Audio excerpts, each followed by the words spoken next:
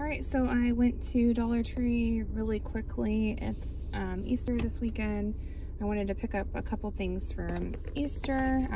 You saw my other haul. I got mostly Easter stuff. So I found these little baskets. Our Dollar Tree is like pretty much all the way cleared out of Easter stuff. But I saw these little baskets. There's that. We have like a ton of Easter baskets left over, so I'm just gonna reuse some of them. But I thought these were cute for some of the stuff to go in. Maybe like their candies. I got this learning activity workbook, language arts for grades 1 and 2, which I thought was pretty cool. It says nouns, verbs, adjectives, the spelling, looks like. I found this little Easter sign. Sorry, the lighting's bad. It says Happy Easter, and it's got like little eggs hanging down, which I thought was cute. I'll probably put it on my front door. I got 2 of these spiral art. I don't know if you guys remember these. I guess they do have them in stores now, but they were kind of big when I was a kid. I got 2 of these.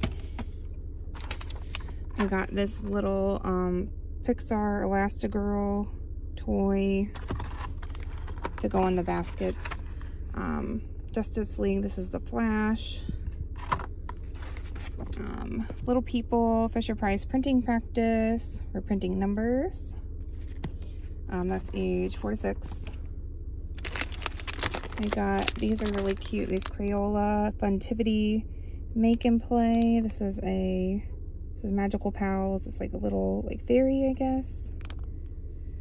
It's like, I think it's where you kind of push the little things, the pictures out, and kind of play with them, make stands out of them. And then I got the other one, sorry the lighting, Monster Faces. I got this other spiral art. And I got a pack of googly eyes because I know that I need those. You can always do a lot of different things with those with the kids.